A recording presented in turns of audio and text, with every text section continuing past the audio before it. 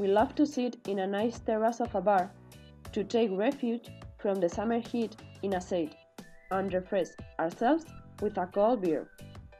Do you know how it's made? Here we have a simple manual on how the beer is brewed. First of all, we need the ingredients: water, malted barley, hops, and yeast. The first activity you will perform is malting barley in a pot. We have to sprout the beans in water after grinding them. The germination process lasts approximately 1 week, producing green malt. Because of this natural phenomenon, the barley starch becomes soluble, preparing for its conversion into sugar. Then, you will have to mix the barley, already milkshake, with hot water. Concluded the time and extracted the water will be the must, a dense, sweet liquid that is vital in the process. In the next step, the wort must be boiled. During boiling, it's necessary to add hops.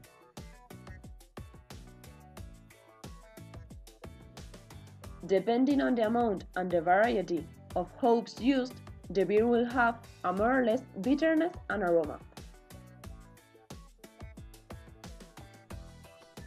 The third step is cooling the beer. This is to ensure that the product degrees as soon as possible, from 100 till 20 degrees Celsius. To achieve this, beer will pass through a pipe of copper previously cooled down with ice. Then you add the yeast, which has to be hydrated 24 hours before. So far, we have a mixture of grape juice, hops, and yeast. It must pass now to a vessel where the fermentation process will be fulfilled. Yeast is added to the wort, which transforms the sugars into alcohol and gas, two elements that cannot miss in our brew. If the steps were successful, a green and foamy liquid should appear when we uncover the bowl. Then, it must be transported to another fermenter vessel and left to cool.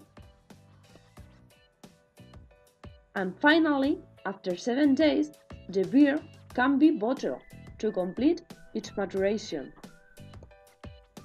Glass bottles must be dark because hops react easily with light and can be damaged.